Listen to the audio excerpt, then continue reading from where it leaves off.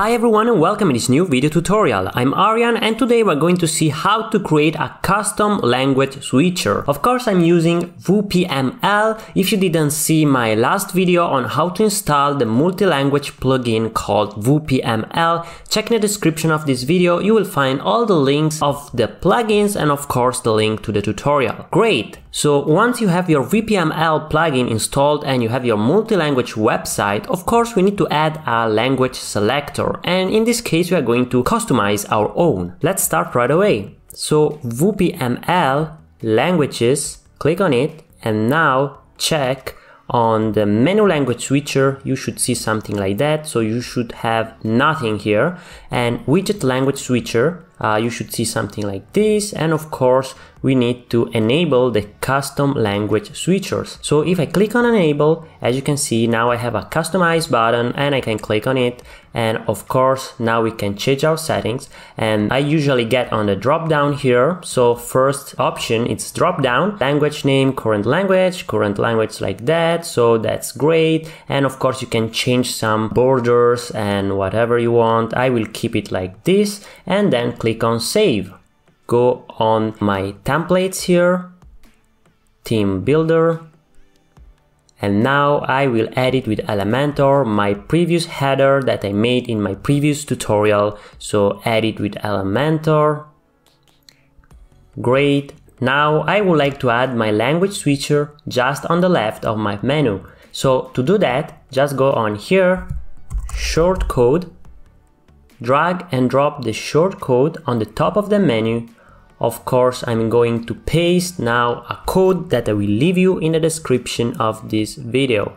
Great! Once you pasted your code, as you can see, there is our language selection, and we need to edit this by going on advanced and then positioning, width, change to inline auto, and now as you can see it works well. So I'm going to save, update the page now, and then check it how it looks.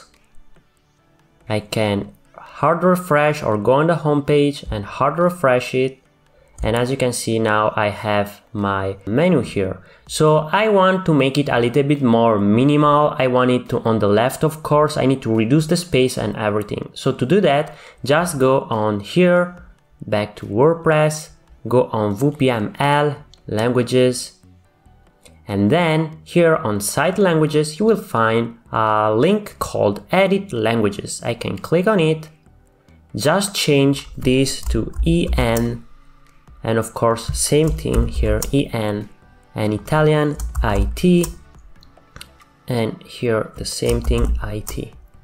Great! Now I can save the edits. If you are not able to save this, just randomly click like that, and usually you should have the save button working fine. It's a little bug that happens.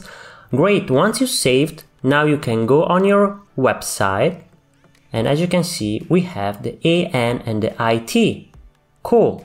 So the thing is, this spacing isn't very nice, so we need to add a custom code, a CSS that I will leave in the description of this video. And so let's get back on WordPress, and then let's go on WPML again, languages, and then I'm going down and additional CSS, click on here. I will paste the code that I will leave in the description. This usually the saving system works automatically, and then you can go and on your website, as you can see now you have your language switcher working fine with no extra spacing. And of course if you want to fix, as you can see it's not in line with the menu, just go on edit with Elementor, menu site, as you can see it's a header, so this is the correct template to edit. Click on it, and then just click on this column here icon, and vertical alignment, just make it middle.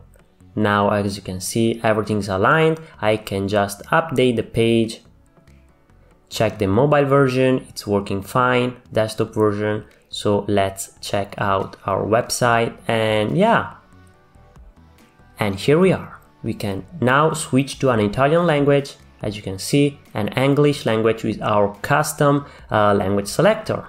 Great! I remember you that there is many tutorials on my channel, and of course, if this video was useful to you, just click thumbs up and subscribe to the channel, notification bell to get always notified and to support my work. And yeah, see you in the next video. Bye!